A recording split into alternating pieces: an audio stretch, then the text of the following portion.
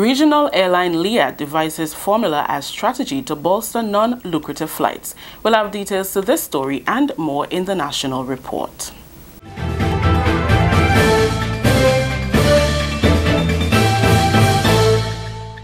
With the details to the news for Friday, May 3rd, I am Rakisha St. Louis. Regional airline Liat has devised a formula called the Minimum Revenue Guarantee, or the MRG, which seeks to ensure that every Liat flight that takes off must expect break-even revenue. It is a strategy to address the challenges faced on non-lucrative flights. Tourism Minister Dr. Clarice Modeste-Kerwin explained the rationale behind the formula during a meeting of the House of Representatives on Friday, on the heels of a meeting she attended in Antigua Tuesday to discuss the future of the regional airline. The formula recommends that the flights that do not yield a certain amount, and what they have done is calculate the routes and what is the break-even number of seats that must be occupied.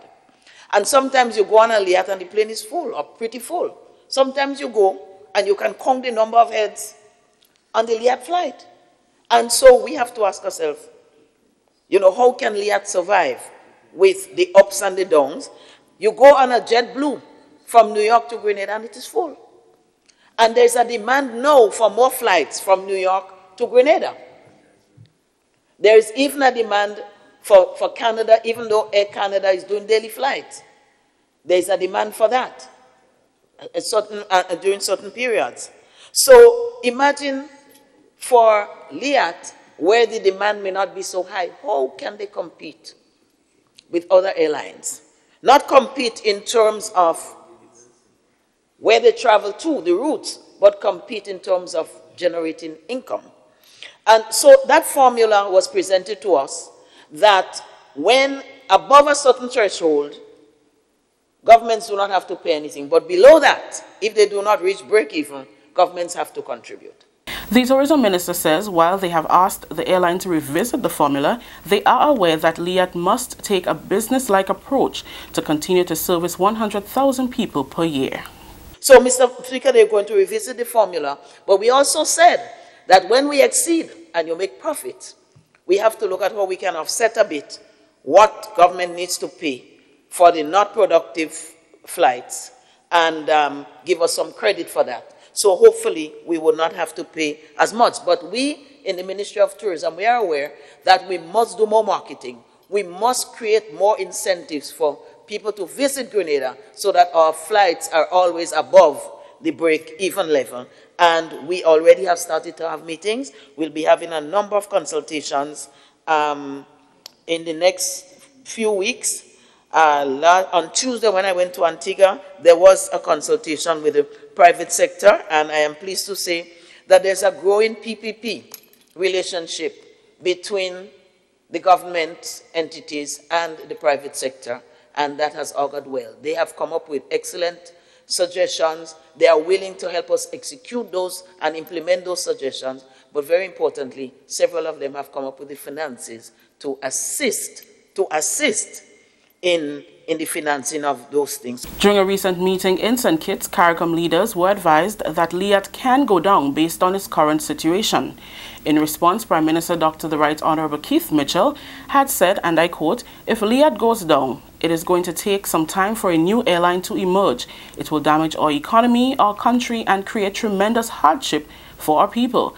So it is not in our interest to let it go down. And given that we have seen a trend of change in recent months, we have agreed that we will contribute towards the cash injection that the company needs," unquote.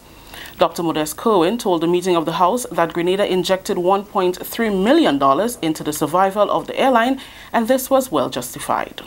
The number of passengers for arriving through Liat to Grenada in 2018 was 44,333 persons.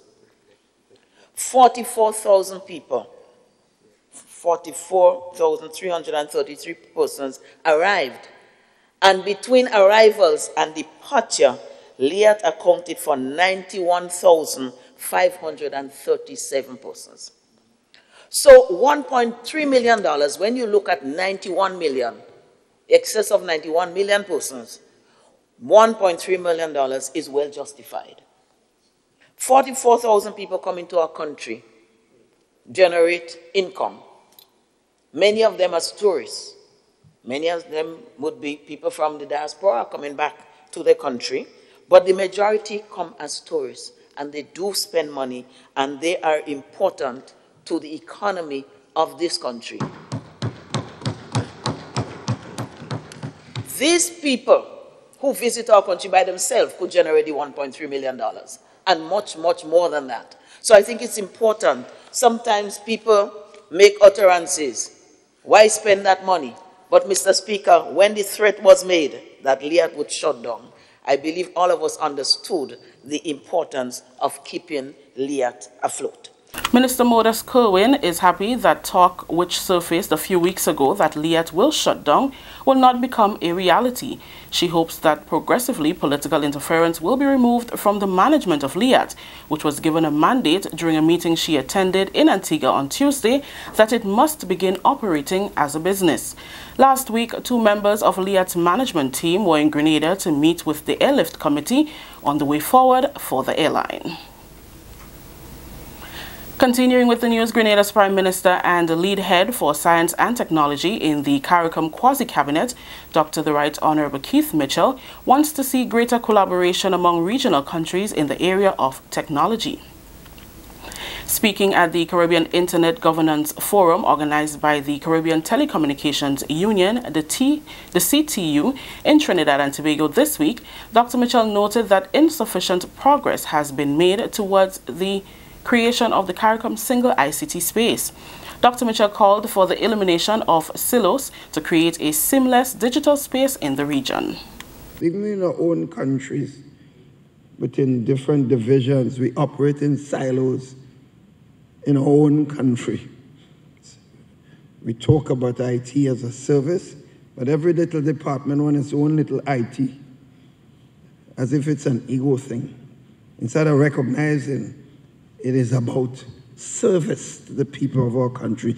We have to be educating and fighting with our own citizens to let them understand it's not about that ego, it's about the service that we deliver and the necessity to integrate everything we do.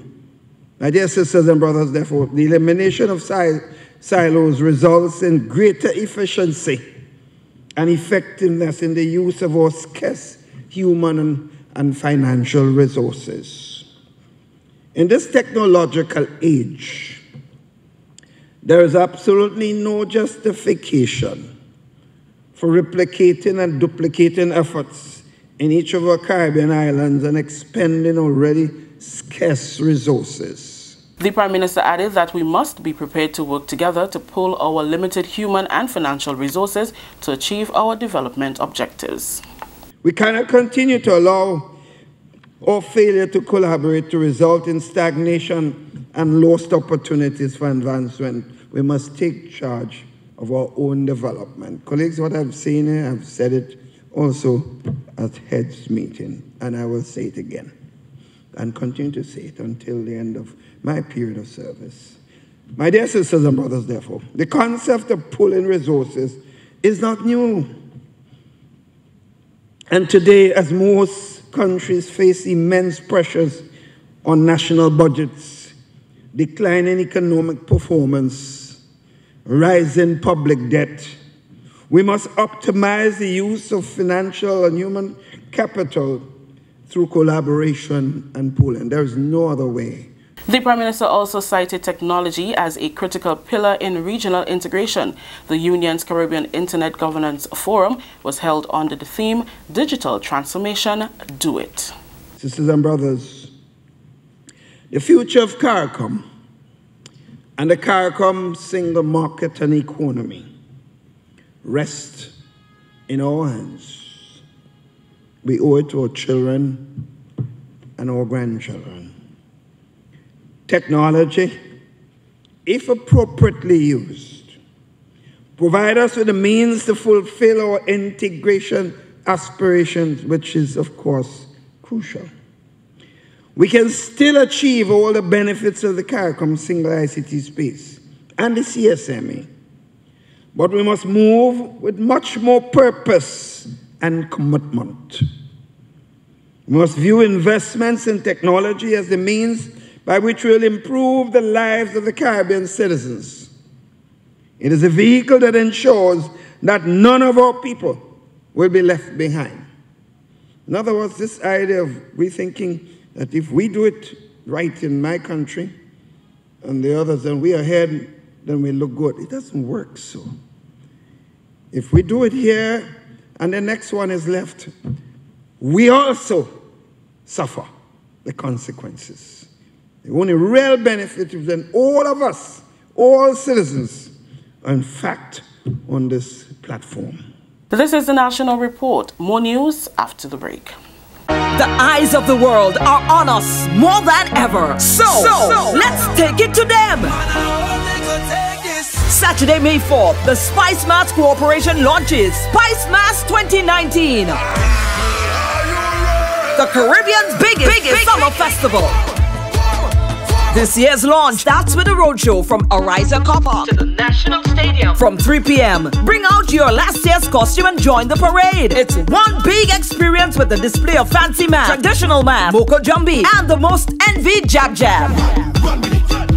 The official opening is at the National Stadium, featuring your favorite soca artists and DJs, Calypso Monarch, Steel Pan champions, and presentations of the 2019 Carnival Queen contestants, plus displays of 2019 costumes, SMC show tickets, and other attractions to be won. Saturday, May 4th, the National Stadium, the launch of Spice Mass 2019. Bring out the entire family. Log on to spicemassgrenada.com for more. Welcome back. The Ministry of Education says it has had a successful series of meetings with Mr. Glenroy Cumberbatch, the Registrar of CXC, who was in Grenada for 2 days, meeting with parents, teachers, and educators. Some of the burning issues were discussed, and according to Education Minister Honorable Emmeline Pear, they received positive feedback, which highlighted the need for an effective flow of information. During a meeting of the House of Representatives on Friday, Minister Pearce said it was made clear during the session with teachers that SBAs are not meant to be a final exam, but an avenue to give students all possible opportunities to develop their skills. In this vein, she says there is need for greater supervision of students' work. We ought to be doing far more supervision and monitoring of what is happening in our classroom. Because if a child is starting an SBA 2 weeks before the deadline, something is fundamentally wrong somewhere. And so it means that we have to take responsibility, we have to accept responsibility, and it cannot be business as usual as it relates to our officers who are supposed to be monitoring what is happening in our classroom. Mr. Speaker, as I'm saying this, at this time, CXC should be meeting with officials at the Ministry of Education. So we're not just doing teachers, parents, our ministry officials must also hear the message, and they must also be reminded of what their role is in this process.